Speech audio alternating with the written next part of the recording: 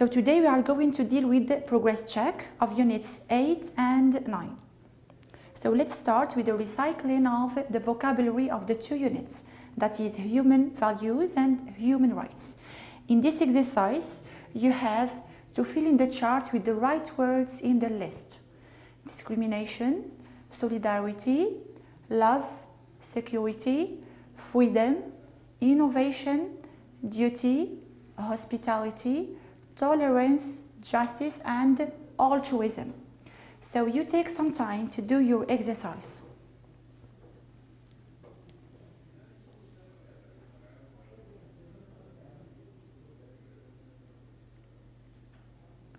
So we check the answers. So for human values, we have solidarity, love, innovation, hospitality, tolerance, altruism. For human rights, we have discrimination, security, freedom, justice, and duty. Let's move on to reading. So this is a text about human rights. So going to school is a human right, just like the right to life, liberty, and security of person. It is perhaps the most important because it is fundamental to enjoy the other rights. It is the gate for knowledge and innovation.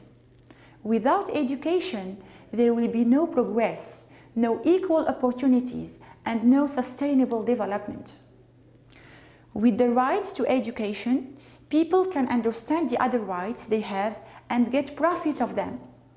Thanks to education, women are empowered, children are safe, and disabled people are treated with respect. In a word, active citizenship becomes a moral obligation.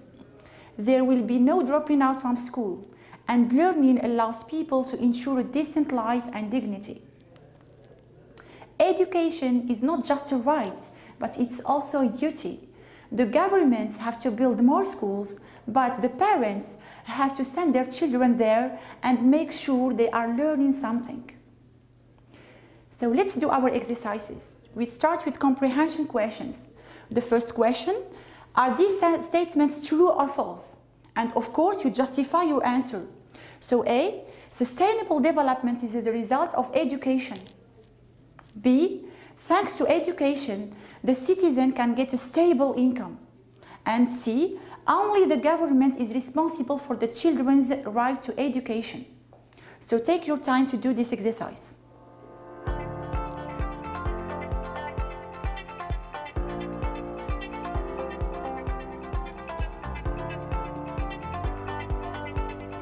We correct together? So here, for A, we have sustainable development is the result of education. So this is true, because if you go back to the text, what do you have? You have here, without education, there will be no progress, no equal opportunities, and no sustainable development. B, thanks to education, the citizen can get a stable income. So this is true, of course. Let's go back to the text, to justify. So we have here, thanks to education, women are empowered, children are safe, and disabled people are treated with respect. Or we have here, there will be no dropping out from school, and learning allows people to ensure a decent life and dignity.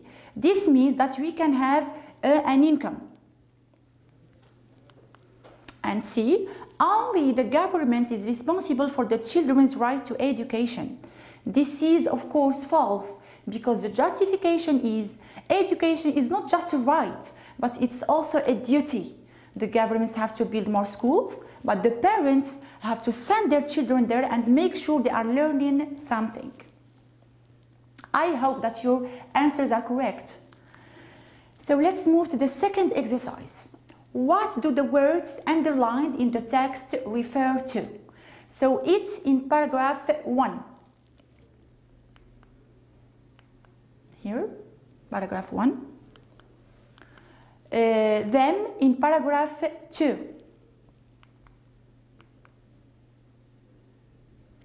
And there in paragraph 3.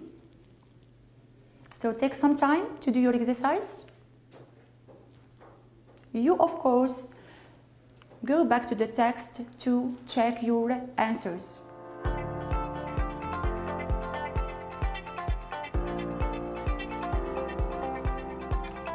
So let's correct together. So for it refers to education, of course. Them refers to the other rights. And the last one, there, refers to schools. Exercise 3. Find in the text words which mean the same as A, essential, B, handicapped, and C, responsibility. You take some time to do the exercise.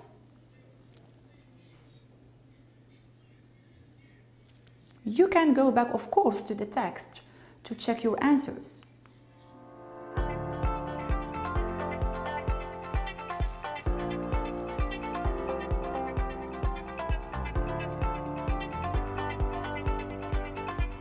We correct together?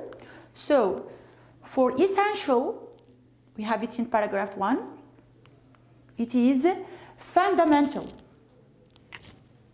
For B, handicapped, in paragraph 2, it is disabled, disabled people.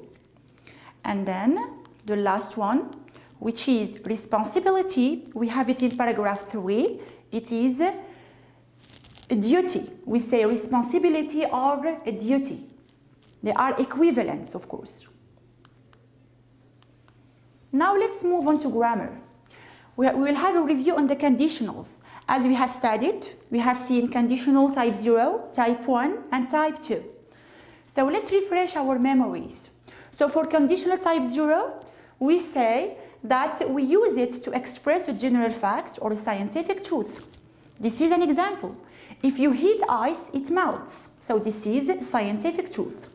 We all agree about, of course. Conditional type 1. We use it for real and likely situation in the future. For example, if the weather is nice, we will go for a picnic. This is a possible situation in the future. And for conditional type 2, it is unreal and unlikely, but there is a very little possibility. For example, if I was or I were rich, it is possible that I say if I were. I would buy a luxurious car. So let's move now to the practice. Put the verbs in brackets in the correct form. So you take some time to do your exercise.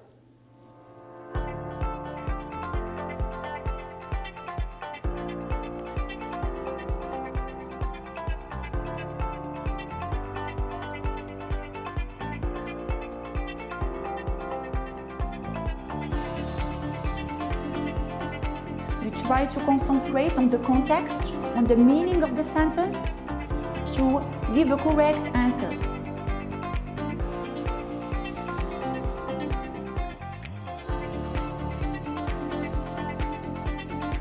Correct together? Number 1. If I wake up late, I will miss the bus, sorry. This is conditional type 1. Because it is a possible situation in the future. Number 2, when my husband cooks, he burns the food. So this is something I'm sure of. This is I can say it is a general fact. That's why I have used conditional type 0. You can remark here we have the verb in the present simple in the if clause, and in the main clause we have again the verb in the present simple. So this is conditional type 0. 3. Your children won't be healthy if they eat junk food. Again, this is conditional type 1, because it is a possible situation in the future.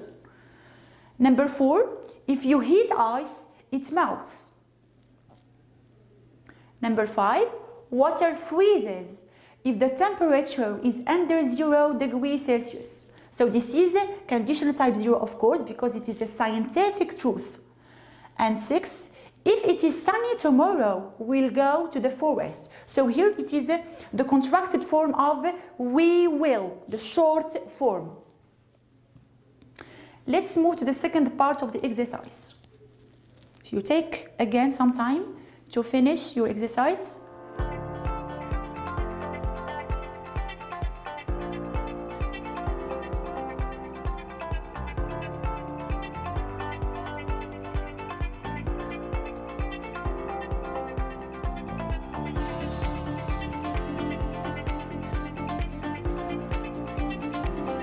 Let's correct it together.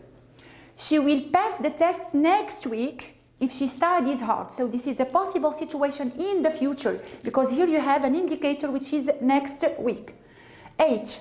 I'll help my mother with the housework when I finish my exercises. Again, conditional type 1, because it is a possible situation in the future when I finish my exercises. And 9. If I were you, I would start preparing for the exam early. And 10. If he weren't busy, he would help his wife with the housework. So this is conditional type 2, because it is a situation which is impossible in the present, because he is busy. And 11.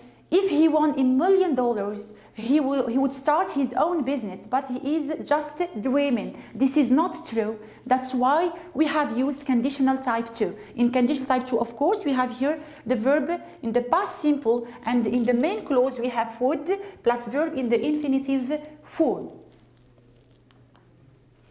Let's move on to a review on hope and wish. So, a hope sentence expresses something positive, likely and possible to happen in the future. And for its structure, we have subject plus hope or hopes. It depends on the subject. I say I hope, she hopes, plus that, plus subject, plus verb in the future simple. That is, will plus verb in the infinitive form. Whereas a wish sentence expresses regret about something impossible to happen in the present. And for the structure, we have subject plus wish or wishes. Again, it depends on the subject. I say I wish, and he wishes, plus that, plus subject, plus verb in the past simple. Let's move to exercises. Complete the sentences with hope or wish. Make any necessary change. So you take some time to do your exercise. Our classmates, our teacher will postpone the exam. 2. Susan, she were rich so she could buy a nice car. I could speak German. 4. They could see their teacher again. 5. This is a short dialogue. Latifa, I'm looking for a second-hand car. Mark, you will find a good, cheap one. And 6, we're having a nice time here in this camp. You were here. Are you ready to correct? So let's see the correction. Our classmates hope, because here we have the future form, will postpone. For Susan, wishes, because here you have the past. I wish, I could. We have could plus verb in the infinitive. It is a present wish. 4, they wish they could see their teacher again. So here, the same like sentence number 3, we have could plus verb in the infinitive. So it is a present wish. And 5, I hope you'll find a good cheap one, because here you have an indicator which is the future simple. So we are going to use hope and not wish. We're having a nice time here in this camp. We wish you were here, because here you have the past simple, so we should use wish and not hope. And the last review, it's about writing. So, do you think that people should stop studying when they get a job? You justify your answer. So here you give your opinion and you justify it. You defend your opinion. Thank you for your attention.